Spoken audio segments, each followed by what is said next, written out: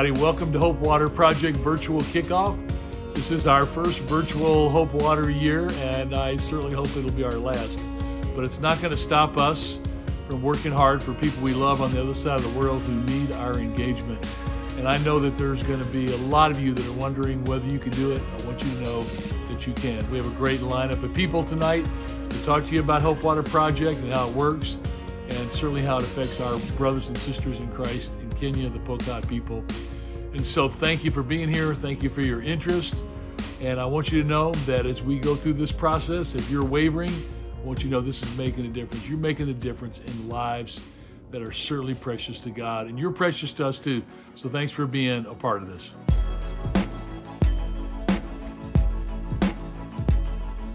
Hello everyone, my name is Jay Lucarelli. I'm part of the Global Partners team here at Kensington and have the opportunity to work with our global partners around the world. I've also been working in Kenya for more than 20 years and currently oversee our water program and other projects there. Since 2003, Kensington has been partnered with Julius Mergler and Pokot Outreach Ministries, or POM as you might hear it called. Julius is a Kenyan from the Pokot tribe, and he's dedicated his life to sharing the gospel with his people and helping them any way that he can. And he does this through a very holistic approach to ministry. The partnership also includes Harvesters International. They're a US-based organization that helps provide financial accountability and oversight for the work in both Kenya and the South Sudan. In my roles for both Kensington and Harvesters, I spend a significant amount of time each year on the ground in Kenya, checking in on the progress of different projects that we have got going on. I try to visit every well to make sure that it's complete and functioning and meet with the community. And my favorite part is meeting with leaders to strategize and dream about the future. Kensington is helping in a variety of different ways in Kenya. In addition to the water effort, we're helping in areas of medicine, education, leadership development, church planning, and child sponsorship. POM began drilling wells way back in 1996 to bring both the physical water needed to survive on a daily basis and as well to build a bridge to the spiritual water of the gospel. Fast forward to 2011, when a crazy group of people from Kensington decided to form Hope Water, and to get 1,000 people to raise $1 million in the throes of a financial crisis, not unlike we're going through right now, to bring clean water to the Pokot people by running, of all things. It was crazy exciting when we reached the goal, and really it was just the beginning of an incredible journey of transformation. One of the goals of the water program is that each community have the opportunity to hear and learn about God. This is done through the context of relationship and is accomplished in Pokot through community engagement and building trust with community leaders and the area chiefs. Before the well is installed, ministry staff meet with the community, discuss where they'd like the well to go. We try to draw them into the process and involve them in decision making. We send a hydrogeologist out with the group to identify the area that is most likely going to have water. And the community then forms a water committee made up of mostly women, since they're the ones that do most of the work. And the water committee becomes responsible for the well after it's installed. After the community votes on the water committee, they get trained on how to manage the well and to make sure that people are taking care of this precious resource.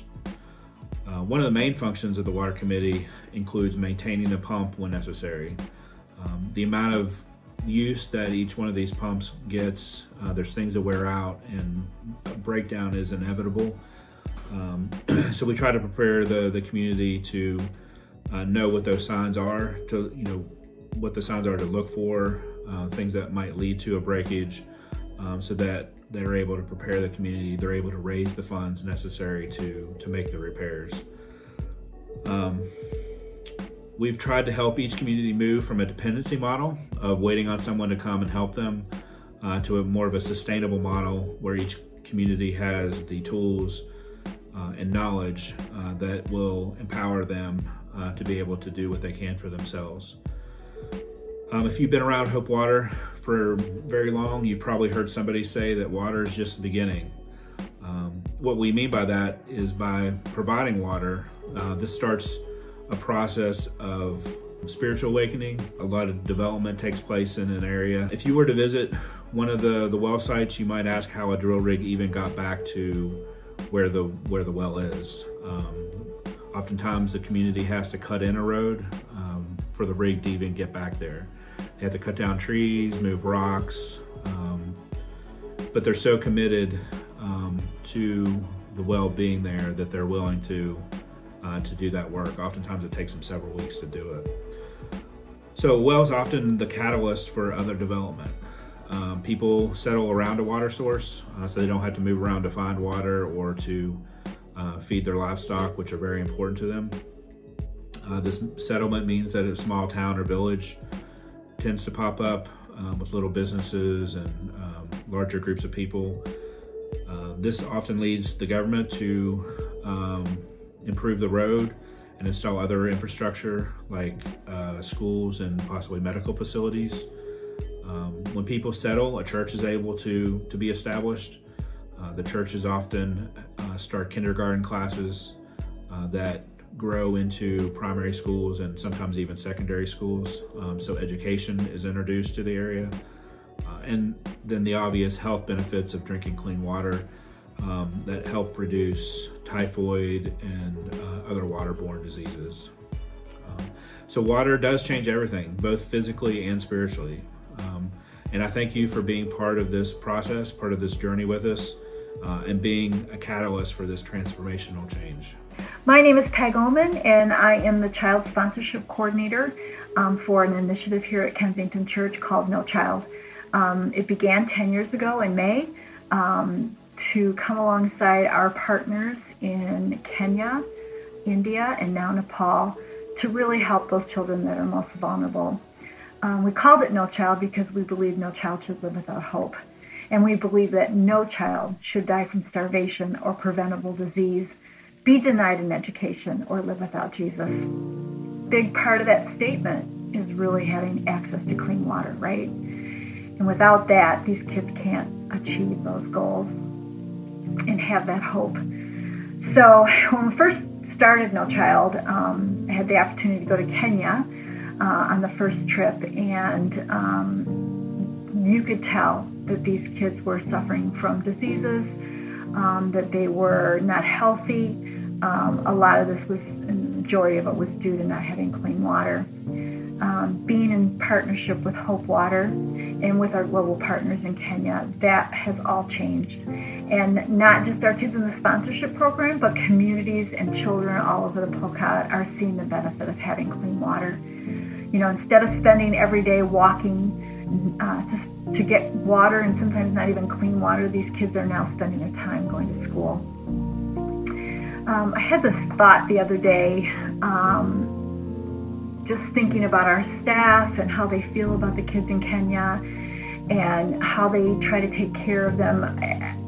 Being a parent and a grandparent myself, I started to think about what that would feel like to not be able to provide clean water for your own child, to not have them go to school because you can't afford to let them go and take that time that they would normally be walking for water and to get their education.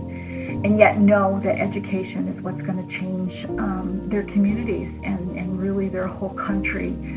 Just that getting out of that cycle of poverty, and water is such a big part of that. Over the past 10 years, I've had the incredible opportunity of seeing children that have gone from dire states to now thriving. It's been amazing. And I had a little talk with Benson the other day. Benson is the manager at Codeach Children's Home. And I asked him, I said, Benson, what was it like before you had clean water? And he said, well, I can tell you this, that now the children's clothes are tight. And I love that. I love that the whole vision that fills my mind of just kids bursting out of their clothes because they're healthy and they're strong and they're thriving and they're going to school and they're just having to outgrow their clothes. And I think that's a great way to see it in my mind's eye. He also told me that now that the girls are going to school, that there's less young the younger marriages that we've so fight against in the Pokot. That is such a huge problem. And now that the kids are going to school, the girls are understanding that education is so important, and they want it so bad, and they don't want to give in to the early marriage. You know, there's so much to do. We're not done yet. There are still communities that need clean water. There are still women who are walking 2 and 3 and 5 hours to even get dirty water. There's still kids that are dying from diseases that they don't need to die from if they just had access to clean water. So No Child thanks you from the bottom of their hearts for all that you're doing, whether you're walking, running, biking, whatever it is you're doing. Your partnership with Hope Water means that we are going to be able to offer hope to so many more children. Thank you. Wow. I love our team, and I love the people that are leading us in this journey, for Jay and Peg and Heather and everybody. And I just am amazed that in our lifetime, we have gotten to be involved as brothers and sisters with people that we would have never known, apart from miracles of God. A lot of you probably don't know that Julius Mergor, who leads the ministry, the Pokot, and I were classmates 30 years ago, and we lost contact for many, many years. God brought us back together in a miraculous way, and we've gotten to be a part of his team's amazing work among the people that really were coming out of the Stone Age, really, and we have been a part of their nation building. I know the first time that I went there in 2003, I couldn't believe the suffering or the hardship, or every child just sitting in a pile of dust, children's noses running and eyes filled with infections, and just the death and the loss. And right before this quarantine kicked in, I got a chance to go back with a small team of people to see wells that you guys have helped create. And in every well there was life and laughter and applause and joy and kindness, and it was all a result of the compassion that you guys have expressed. And so I want to thank you for being a part of that in the past, and for continuing, because the need and the job is still huge ahead. And so one of the places that really struck me the most this last trip was early in one of the mornings, we were at a school that a year and a half before had received a well. And it was a beautiful morning, and it was a place that was a little more verdant than some of the other places that we visit. And we were in the trees, and there was grass, and all the children were running in their school uniforms to school. And a lot of you have never seen this, but you know, Kenyan kids, particularly kids up in the mountains, can run like no one else. Obviously, they're the greatest distance runners in the world. And I was standing with a good friend, Mike Covey, and Mark Schulten. We were watching these kids run, and I just remember thinking in my head, is this heaven? You know, is this, because the kids were running in a way like they were gliding, weren't even touching the earth, and there was laughter and joy. And when we talked to the principal, we said, so what difference has this well made in this community? He said, well, a year and a half ago, there were 60 students here, and most of them were struggling to get their work done because they had to walk 3 miles one direction, 3 miles back, and do that twice a day for water. And he said, now, because we have a well, the school has gone from 60 kids to 320 kids. And their national test scores have been above average now across the country. So it's just been an amazing journey. He said, plus, there are 1,500 people minimum who get their water every day from the community. And so we literally have created, without even knowing it, a world-class school, and we've created a stable community that's going to affect thousands of lives for years to come. Guys, that's just one well of all that we have done and all that you have done by your hard work and your labor.